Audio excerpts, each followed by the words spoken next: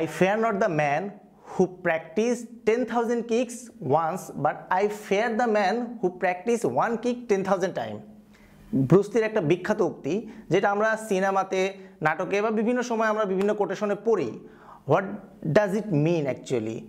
Hey, welcome everyone. This is Parvez Akhtar from Theme Expert and you are watching my channel. So let's begin. Like it or not, being consistent is the most essential skill যেটা আপনার লাইফকে একটা significant change করতে help করবে এবং আপনাকে badass kick-as international ফিগারে পরিণত করতে help করবে। সো আজকে আমরা কথা বলবো কনসিস্টেন্সি নিয়ে। একদিন 9 ঘন্টা ব্যায়াম করে আপনি কখনো শেপে আসতে পারবেন না, কিন্তু আপনি যদি প্রতিদিন 20 মিনিট করে ব্যায়াম করেন তাহলে অ্যাবসোলুটলি আপনি শেপে আসতে পারবেন। Well, I am not perfect. আমি আমার লাইফে সেভারাল টাইম ফেল করেছি শুধুমাত্র কনসিস্টেন্ট না থাকার কারণে, আবার কিছু কিছু বিষয়ে সাকসেস দেখা পেয়েছি জাস্ট কনসিস্টেন্ট থাকার কারণে। সো আজকের ভিডিওতে আমি আপনাদেরকে 3টা টিপস দিব যেটা আমাকে কনসিস্টেন্ট থাকতে সাহায্য করে এবং হোপফুলি এটা ফলো করলে আপনারাও কনসিস্টেন্ট থাকতে পারবেন। So number 1, know your why. What do I mean that? আমরা কি করি এটা আমরা সবাই জানি, বাট আমরা কেন করি এটা যখন আমরা ভালোভাবে জানবো তখনই আসলে আমাদের কনসিস্টেন্সিটা ধরে রাখতে আমাদের জন্য হেল্প করবে।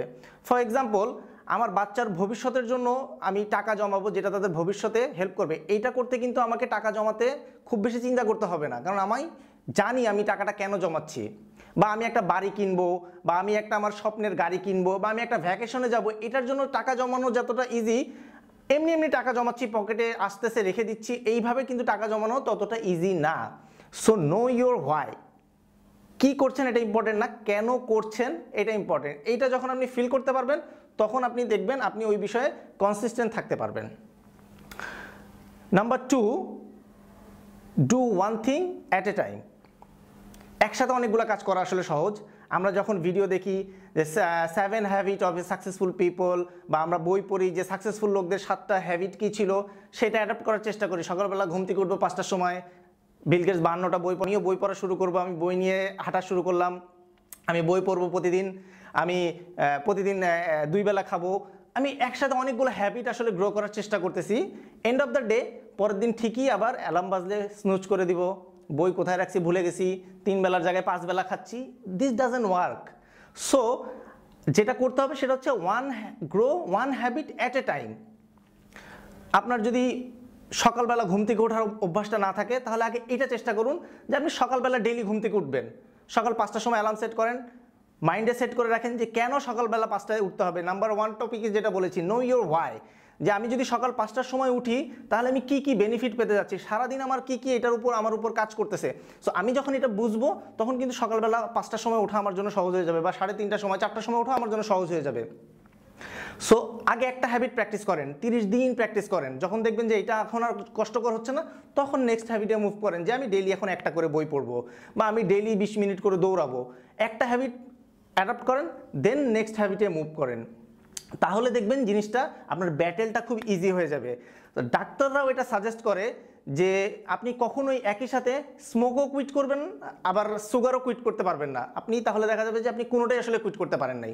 সো আপনাকে যদি একটা কোনো ব্যাড হ্যাবিট কুইট করতে হয় তাহলে ওয়ান অ্যাট এ টাইম আপনি একটা একটা করে কুইট করেন। So do one thing at a time. Number 3, set your priorities and practice to say no. এটা খুব ইম্পর্টেন্ট যে আমি সকালবেলায় আমার প্রায়োরিটি সেট করে ফেলবো যে আমি আসলে সারাদিন কি কি করতে যাচ্ছি। যে ভিডিওটা আমি করতেছি এটাও আমার প্রায়োরিটিতে সেট করা ছিল যে আমি আজকে ভিডিও করব। সো এইটা করতে যে আমার যদি কোনো অবস্টাকল আসে বা অন্য কোনো কিছু সমস্যা হয় বা অন্য কোনো কাজ আসে, আমি ওইটাকে বলবো নো, এটা আমাকে করতে হবে। সো আমি জানি এটা আমি কেন করছি, সো এইটা আমাকে হেল্প করতেছে আমার ভিডিওগুলো তৈরি করতে, কারণ আমি চাচ্ছি যে মানুষ বেনিফিটেড হোক, আমাদের দেশে এন্টারপ্রেনাররা বেনিফিটেড হোক, একটা প্ল্যাটফর্মে আমরা আমাদের নলেজগুলো শেয়ার করতে পারি। সো আমি জানি আমি আমার ওয়াইটা কি, সো এই কারণে আমি আমার প্রায়োরিটি সেট করতে পারছি এবং আমি আমার প্রায়োরিটি অনুযায়ী দিন এক্সিকিউট করতে পারছি।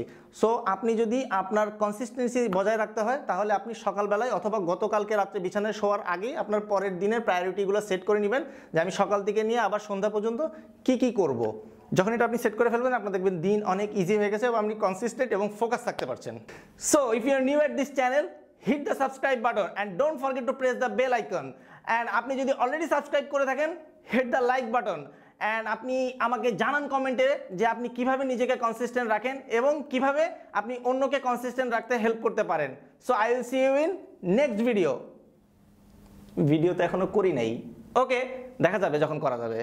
So by.